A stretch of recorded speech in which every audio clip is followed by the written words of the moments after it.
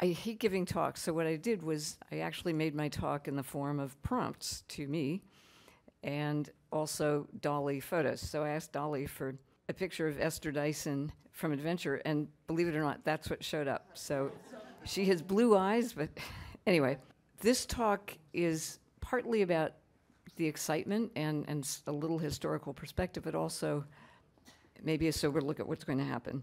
You know, what is the magic here? It's fundamentally amazing algorithms and amazing AI. We started with if this, then that, and that looked really interesting. We called it artificial intelligence, and we called it expert systems, and then the doctors didn't like the notion of being replaced, so we called it automated assistance instead of expert systems. And over the years, whatever we don't quite understand, we call it AI. Once we really understand it, we call it neural nets or something. Now, even with neural nets, we don't quite understand what it's producing, ChatGPT, but that's sort of the way it goes. So what's the business model? Interesting, you look at Dolly, I asked it for a quadrant chart, that's the thing on the left.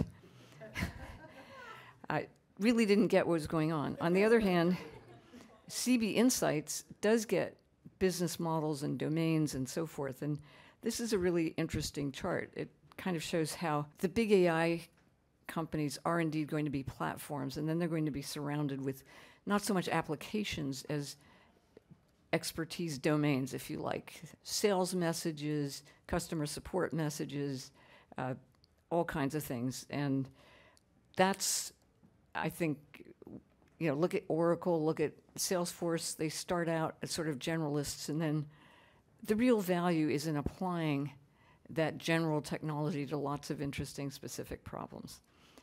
What about education? Is everything upended because we can no longer ask students to write essays and grade them appropriately?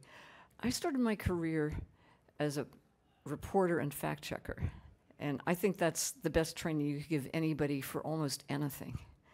And so, yeah, it's going to take more work for teachers one-on-one to help the students ask good questions and then validate the answers. Again, if ChatGPT takes a lot of jobs, there'll be a lot of room for more teachers. And I think human beings teaching human beings is still the best model. What else?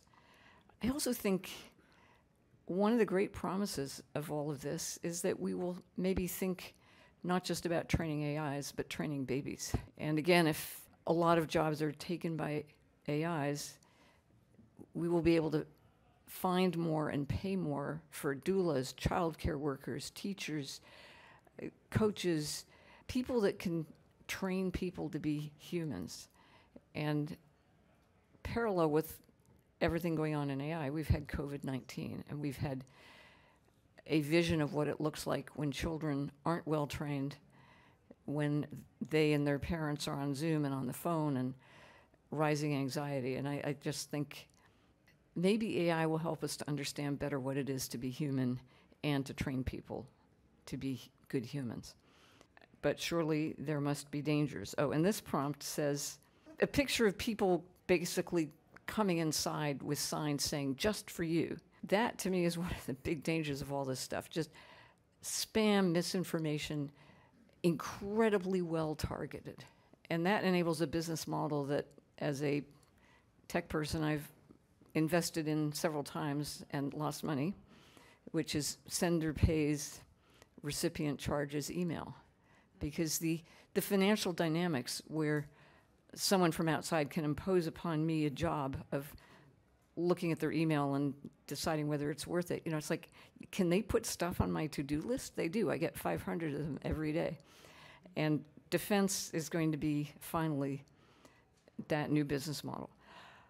However, that is not the only danger. And while I think there is a defense for spam and things like that, I see also there's no defense against people talking too long.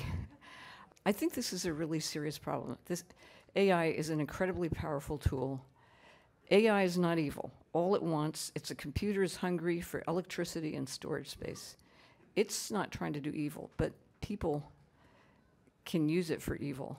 The only solution I can think of now is not regulation, but legislation of the form whoever is behind the damage is liable.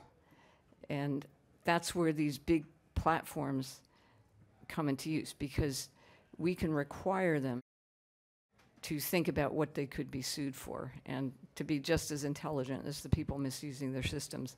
And they need to do good supply chain analysis. You know, who's using my thing to do what?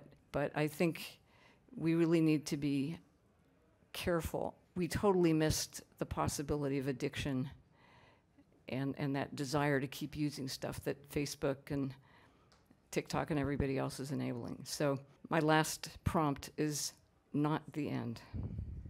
Thank you very much.